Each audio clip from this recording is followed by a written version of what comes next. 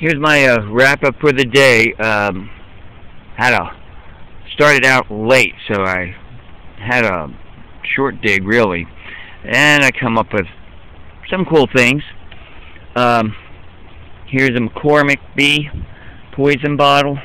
I found one of these here before, and it's a good one. You can't see it too well, but that's a nice bottle. A lot of people like it. McCormick B, and Ely's hair eye medicine, eye balm. That's a neat little bottle. A lot of embossing on that one. That's an Ely's. National Remedy. I find these sometimes. National Remedy out of New York. Nice medicine. National medicine bottle.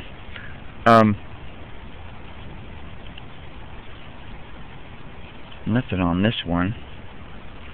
This one here, I can't tell you what it is, but you can see it has a shield on it. It's Chicago, so it's a medicine also out of Chicago. I'll look it up and kind of clean it up and see what it is. Maynard's liniment, common, and bromo. Here is a neat flask. It's a full pint. You can see it's a strap-sided, and I like these little crude on the neck.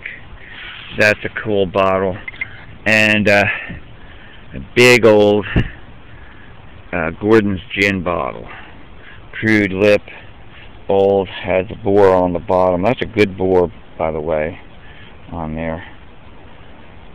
And Gordon's, always fun to find. Big bottle. And that's about it. Oh, baby doll. Found the body and the legs. But that's all I found about her. This thing here, I don't know what it is. Another Baltimore. It has an embossing on it. Long neck. Some kind of medicine. It was a day of weird medicines. So that's about it today. Talk to you later. Thanks for watching. Bye-bye.